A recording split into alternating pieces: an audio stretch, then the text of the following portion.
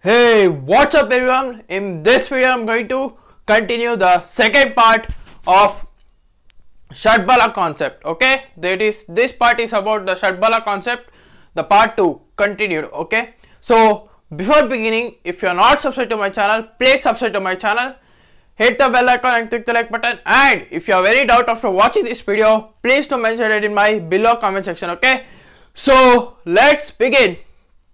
So mainly in the previous video I explained you about the zodiac signs, that is particularly where the planets gets exalted in their particular signs. Okay, that is the zodiac signs where they get exalted, and mole trigon sign and one signs and debilitated sign in particular degrees, where degrees holds the most important thing. Okay, now, and I also told that I'll explain in this video about the double V concept. So what is double V concept? Double V concept is nothing but the Virgo Vimshoka. Okay, so in that Varga Vimshoka is nothing but where how much the each planet gets point in particular divisional chart. Okay, so let's say for example, if Sun gets exalted in the Aries, okay, in the first house with degrees of, for example, let's say 8 degrees or 9 degrees, that is between 7 to 10 degrees. Okay, and Sun is receiving around like 8 points, 9 points and all, but in the Navamsha chart, Sun will be in the sign of, like for example, Leo. Okay, and it's receiving the points of like 20 or 19, then Sun will be considered as a very strong planet. And if it is receiving a very good points in other divisional charts, like say for example D7, D9, D7 and or the D60 and all, it will give very good result during the Mahadasha or Antardasha of Sun. Okay, why this? Because why this concept is because even though the Sun, wherever it is placed in your birth chart, it can be exalted, debilitated or mole trigon or one sign, but in the other divisional chart, there is a Virga charts, that is what I told you, D7, D9 or D10 or any D60, if it is receiving the more beautiful points, okay, if it is receiving very good points like 10 to 20 and all 19 and all, then Sun will give very good results even though if it is very badly placed in your birth chart. So this is the concept of the double V, that is the Virga Vimshoka.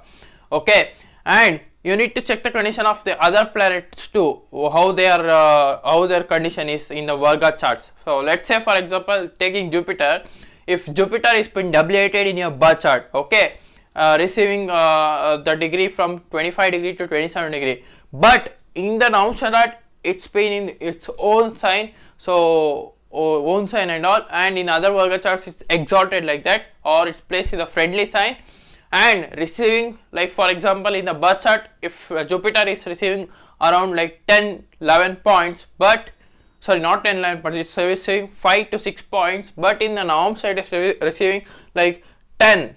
Okay, and in Saptamsha like D7 it is receiving the 15 points, and in other birth charts it's receiving in other Virga charts is receiving more than 15 points, then your Jupiter Mahadasha will be very fruitful for you. It will give very good results, okay, during the Mahadasha of Jupiter. So this is known as the double V concept, that is Virga Vimshoka. So after seeing all this, okay, the points and all in the Virga Vimshoka, calculating the points of particularly Sun, Jupiter, Moon and everything, you need to add all those points. Okay, so for example in the Sun, it's saying in the D1 as some around 7, 8, 9 and all points. Okay, so let's say consider 9 points, but in D9 it's receiving very good points like 15 and all, in D7 it's receiving like say 17, 19 and all, and in D10 also it's receiving 20 points. Then you need to add all those points, like say I said for example 7 in D1, okay, plus this one 15 points, so like that, plus that's 19 points, 17 points like that, and 20 points. You need to add those things and divide by number of those the charts, the Virga charts, the 1 birth chart 1, 2 D9, 3 D7 and D10, divide by 4. Add all these numbers of the Sun points that Sun is having getting points from those Virga charts and divide it by 4. Then you will get the overall average strength of the sun. So this concept is known as double V. That is the double V concept. That is the Virga Vimshoka. Okay. So I will explain. I will repeat it once again. See, mainly you need to check the condition of degrees of the planet, how well they are placed in the birth chart. So taking sun as the example, if sun is exalted in Aries around 7 to 10 degrees and it's receiving points of, like for example 5, 6 and all, which is very low even though it's exalted, but in the D9 chart, if it sits in Leo and receiving the points of, for example 10 points or 12 points, then it is very good. And you need to check in the D7 also, if it is receiving like 15 points, it's very good. And in D10 also, if it is receiving 20 points, it's very good.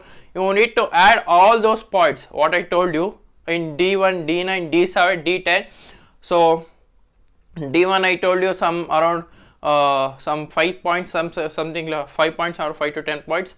Okay, and in D9 I told it will be receiving some around 15, and D7 it will receive around 19, D10 20. Add all those points and divide it by 4. You will get the overall average strength of the planet Sun. Okay, this concept is known as the double V concept, that is the Virga Vimshoka. Okay, and mainly in this part I am going to explain the 2 types of Shad Balas. There are actually 6 types of Shad Balas. In that I am going to explain the 2 types of Shad Balas, that is the first 2 types of Shad Bala, where you will get to know the other 4 Shad Balas in the coming parts of the video. Okay, that I am going to make it. So there are actually the 6 types of Shad Balas. See the chart in the see the chart where you will get to know about the 6 types of Shad Balas. Yeah, there are 6 types of Shad Balas where you need to check the condition of all these types of Shad Balas. According to that, you need to come into the conclusions. Okay, now look at the chart. See, there are actually 6 types of Shad Balas that you can see in the chart. Okay, so the first Shad Bala is the Sthana Bala. Okay, strength due to position.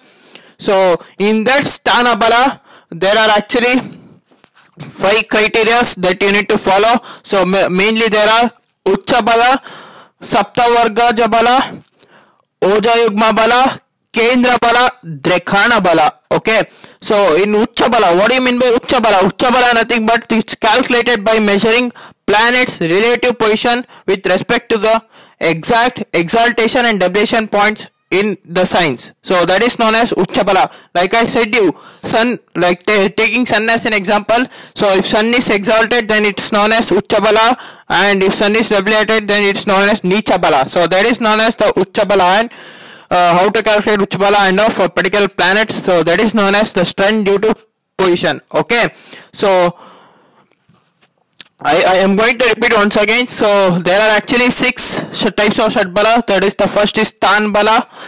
In that particular Stan Bala, there are actually 5 criteria that you need to follow the Stan Bala. That is the Ucha Bala, Saptavargaja Bala, Oja Yugma Bala, Kendra Bala and Drekhana Bala. Okay, so inside the Sthana Bala I am telling this. Okay, the 5 following criteria where you should follow. So in the first thing, the Ucha Bala, what I told you, it is used to calculate by measuring planets' relative position with respect to the exact exaltation and debilitation points in the signs. Okay, so this is nothing but when planet which is debilitated or exalted, like say for example, if sun is exalted, then it's known as exaltation sign. If sun is debilitated, it's known as debilitation sign. Okay, so I'm repeating it twice so that you can understand very clearly. So the second Sthana Bala is Saptavarga Bala. Okay, it is calculated by the signs placement, like exaltation, Mool Trikon, own, friendly, enemy, debilitated. That is known as signs placement. Okay, calculation by signs placement.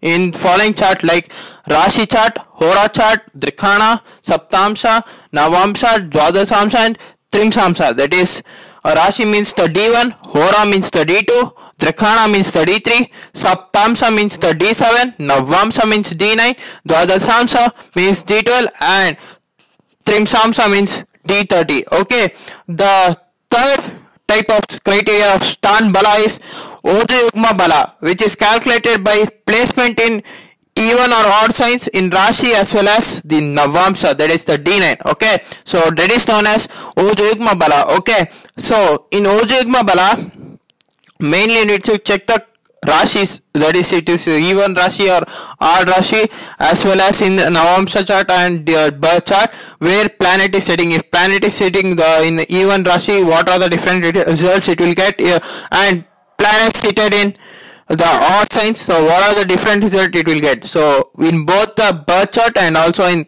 the Navamsha chart. Okay, and the fourth criteria for Sthana Bala is the Kendra Bala. So what do you mean by Kendra Bala? So as usual, according to the name itself, it says that Kendra means the 1, 4, 7, 10. So Bala means the strength. So strength from those Kendra houses, that is the 1, 4, 7, 10 houses.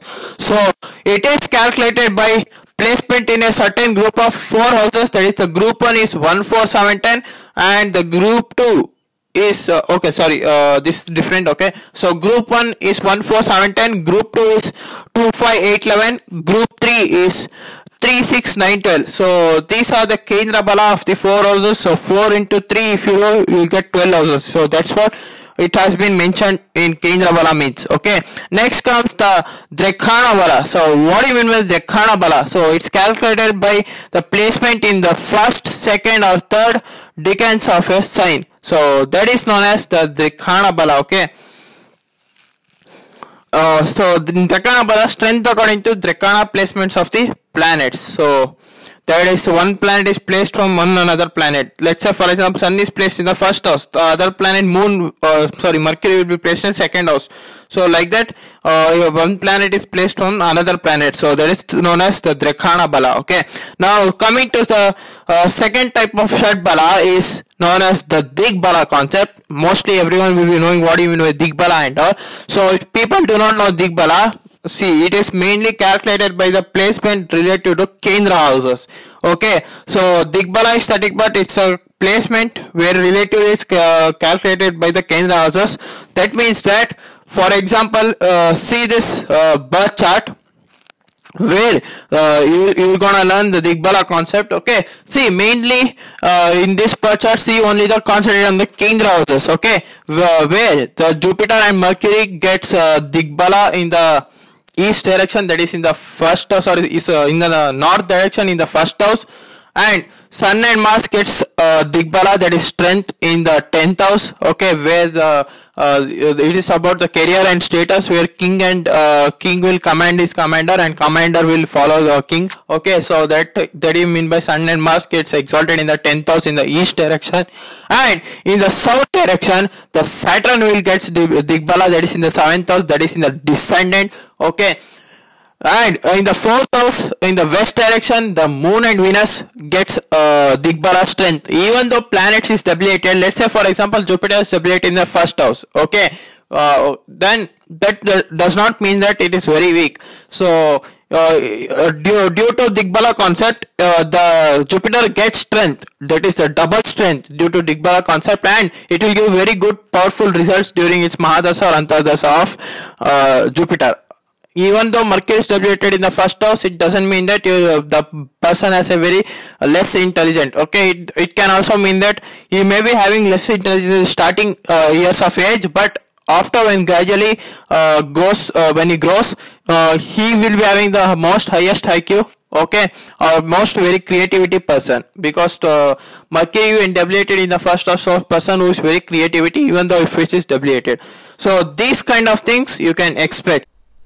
So these are the two concepts that I have explained for this part, that is the second part.